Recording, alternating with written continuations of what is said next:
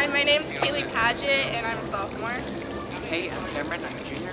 Hi, I'm Sarah, I'm a senior.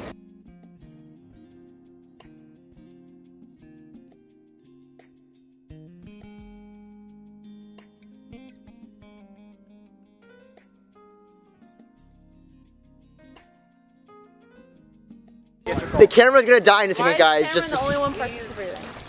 Alright. Hold the pose for 3 seconds and we're done. It's not participating. Ready? Yeah. 1, 2, 3. Perfect. That's usable. And we're done. My experience with art is really pretty limited. All I've really done is I did a sculpture class in 8th grade, which was really fun. I enjoyed it. I did kind of an abstract thing that I made out of popsicle sticks. But I haven't really done anything with drawing or painting, so this is my first experience with that in a while, since probably elementary school.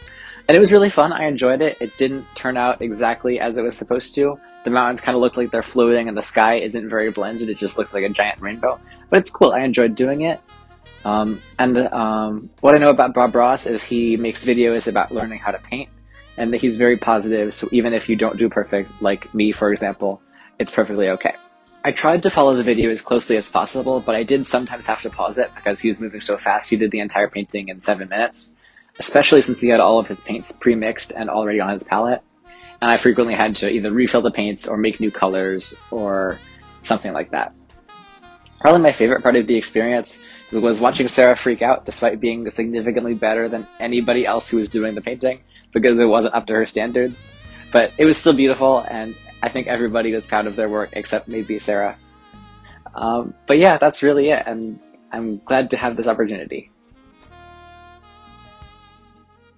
Hi, I'm Sarah, and I've been doing art since probably like every year since elementary school except for senior year because I dropped. So yeah, that includes a variety of like painting and colored pencil. I would like it to be clear though that this is not my best work, and I was told that I would have an hour, but then I didn't. It was like 15 minutes. Thank you, Tyler. I guess some fun facts about Bob Ross are that you can't buy a Bob Ross painting anywhere, and he painted 3 paintings per like taping of his show. So there was one beforehand, there was one during the show, and then there was one afterwards, and so they got marked up. One that was like done during the show. There was one that went to the Kowalskis, who is the family that discovered Bob Ross, and I think like their daughter is the president of like Bob Ross Incorporated. That's probably not right. Someone should fact check that. And I only know this because like a few years ago I watched this one New York Times video about it, so someone should probably go back and check that to make sure that's right.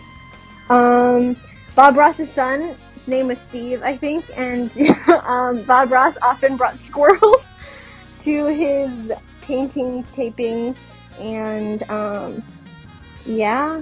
Oh, the experience was not my favorite, and I kept getting yelled at the entire time to be faster. Thank you guys so much for that. The end, I guess.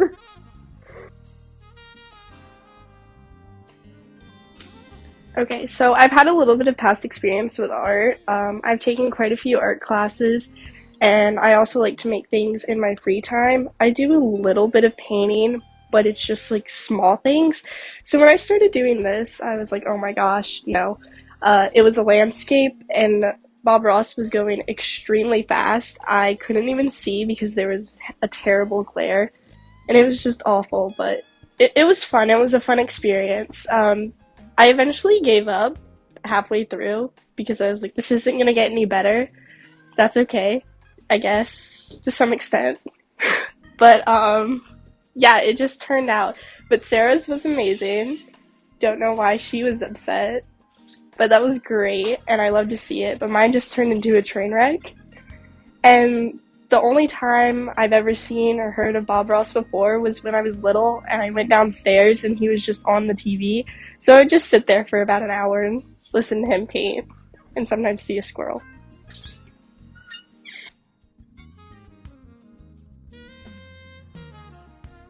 Oh, I would like it to be clear though that it was harder because the water was on the ground, and so I already hate washing my brushes, and I don't know how you guys feel about this, but having the water on the ground as well as the paint and only having so many hands with the easel and everything made things much more difficult. See, I didn't use the water at all. I just got a new brush every time we needed to change colors.